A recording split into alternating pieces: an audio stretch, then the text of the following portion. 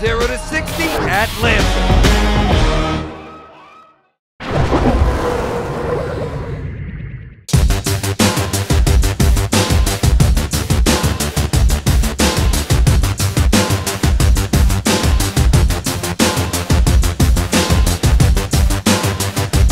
What's up, race fans? Welcome to the world of automotive addicts. It's your man Kamotny Rawlins, live from Road Atlanta for the second edition of 0 to 60 by Lexus. We have two sets of challengers led by Team Pruitt and Team Hawkworth. We're all going to be getting down in the GSF, the RCF, and the all-new LC500 with its 5.0-liter V8 pumping out 471 horsepower and skirting from 0 to 60 in 4.6 seconds. It's getting hot in Atlanta, so let's head down to the track for all the action.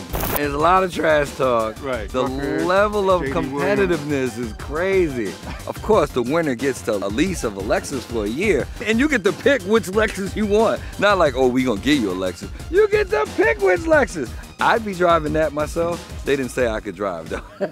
Listen, go get one if you can.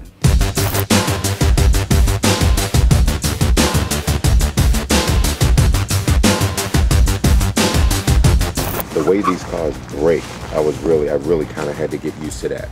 And then, you know, we're talking a lot about the weight disparity, right? Oh yeah, just right for the weight, right? Yeah. Oh yeah. You know, getting used to how the car moves and more of a factor than I ever thought with that. Right. So you kind of learn which car is better for you, right? What meets your body, what meets your driving style, and all that. But again, the responsiveness, the way these cars brake, how they steer. You know, you start to learn how to make that turn radius work for you so you can come back and keep a nice tight little line. It's a pretty quick learning curve though. Yeah, they're very user-friendly vehicles though. Right. The LC500 is such a sexy car. I mean, the lines and the stance, but also it's got a lot of go. As soon as you hit the gas pedal, you up over 100 before you know it.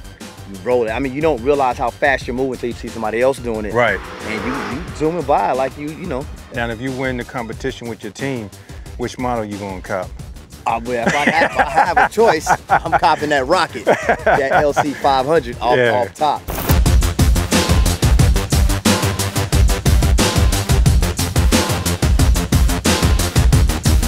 I just took the car straight through the checkers. I didn't slow down. I don't know how fast I was going, but I was definitely going over 120. The car rides so smooth, handles well, and even racing the LC500, which is such a powerful beast, you want to be not so aggressive with it. I used my eyes to take me to the finish line.